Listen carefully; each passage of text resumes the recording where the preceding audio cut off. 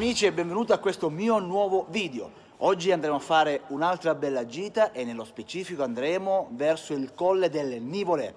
Il percorso è interamente asfaltato.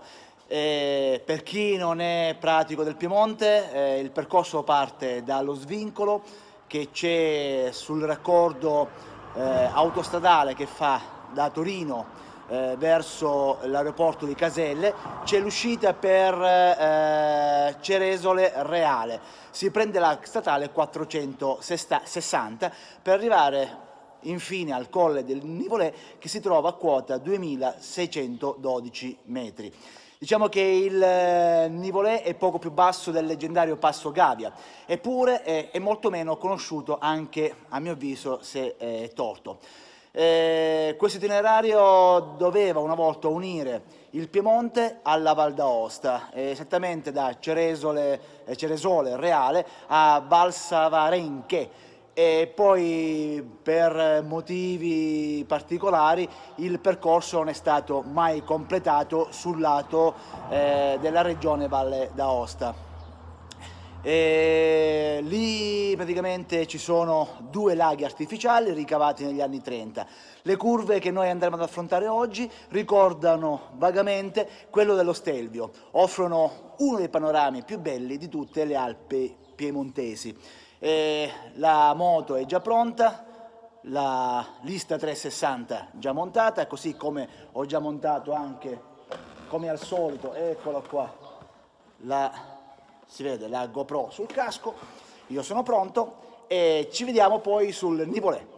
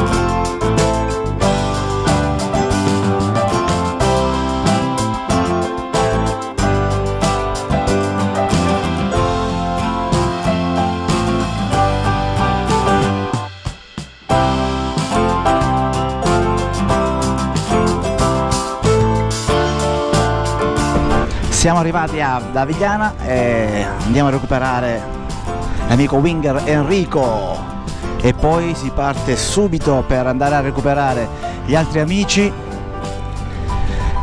Ciao Enrico, scusa il ritardo. No, sono un minuto in ritardo.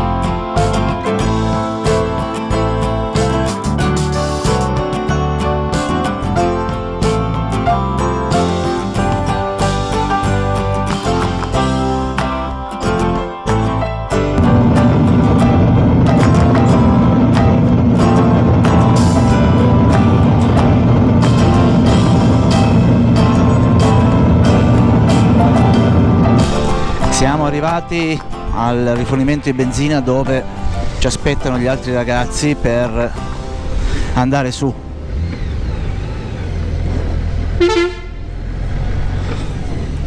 Eccoli qua. Ciao ragazzi, scusate il ritardo. Ciao a tutti, scusate il ritardo. Ciao ragazzi. Andiamo perché...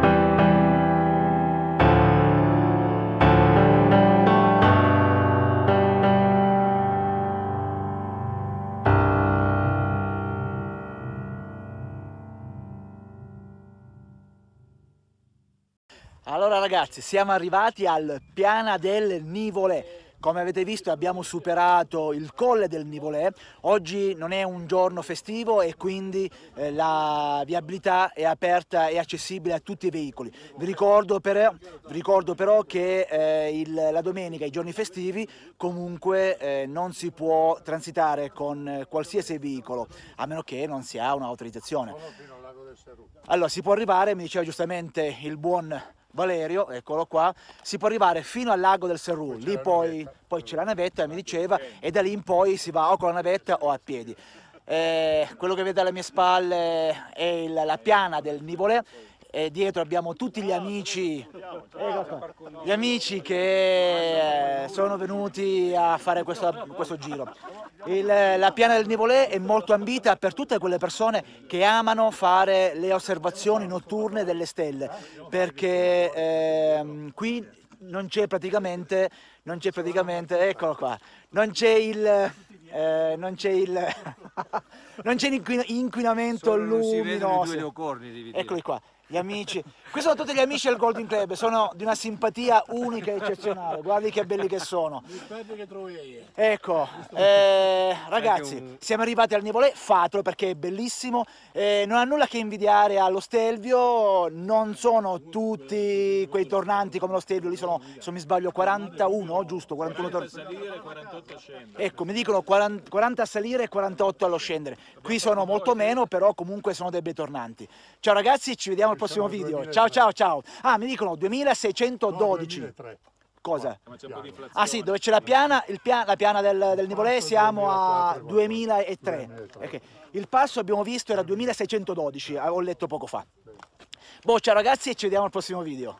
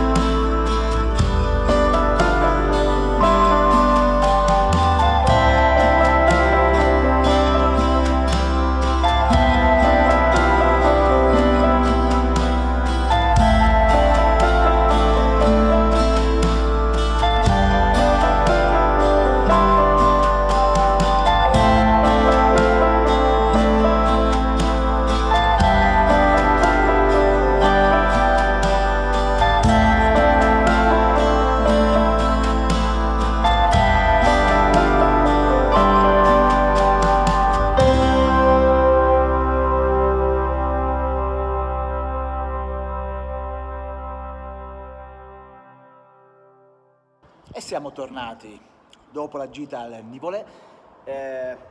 Non ho fatto subito il video perché avevo preso tanta pioggia, ero stanco e quindi avevo soltanto voglia di sistemare la moto e andare subito a casa a farmi una doccia calda.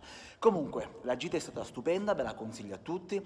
Per raggiungere il Nivolet semplicissimo, si prende la 460 da Torino in direzione Ceresole Reale, come detto all'inizio, e poi a Ceresole inizia la SP50 che si raggiunge il Nivolet. Le strade, l'asfalto è bellissimo, tranne ovviamente i tratti di montagna dove è possibile trovare delle buche o comunque dell'asfalto un po' dissestato.